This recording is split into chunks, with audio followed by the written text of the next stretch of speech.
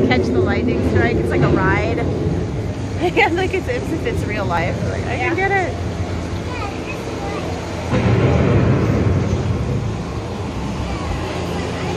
Beneath the surface of the land, roots trap water from the flowing mud, extracting precious nutrients and minerals. These elements, when combined with sunlight, create the diverse living systems of our planet.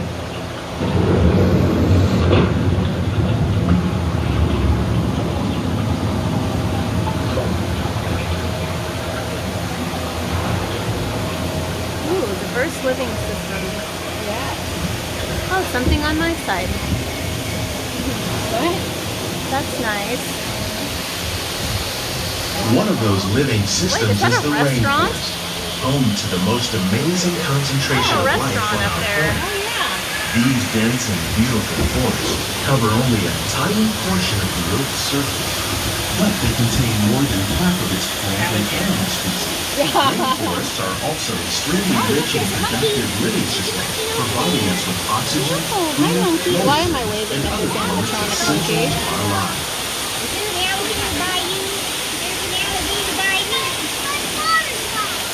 our lives. So used to riding with Giddy, I'm like waving at the monkey. I'm like, why am I waving? This is like not even a real monkey. Like, hi monkey. Yes. Fortunately, there's no one behind us because I look like a lunatic. I do the same thing with your father. No less beautiful living system. And while this arid landscape may seem like he's my surrogate child. When there's no child here, I use him.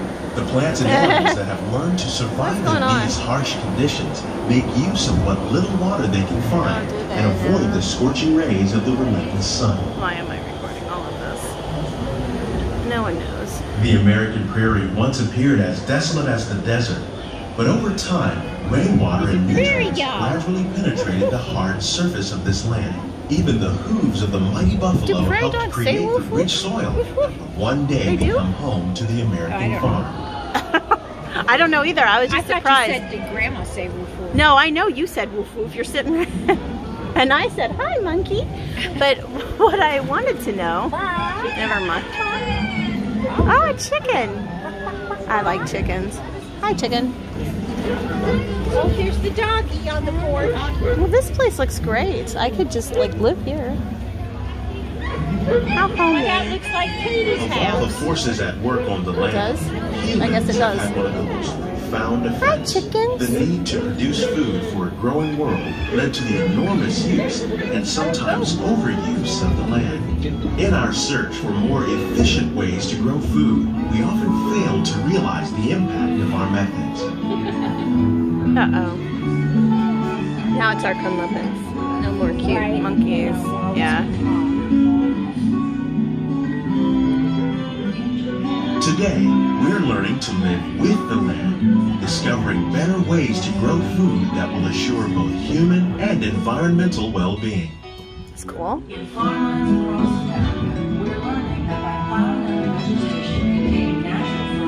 Where do they get this footage? Without the use of chemicals.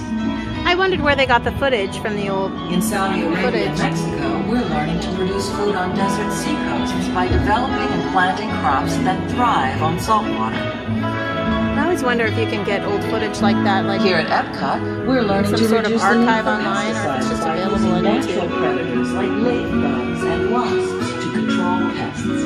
Hi, ladybug.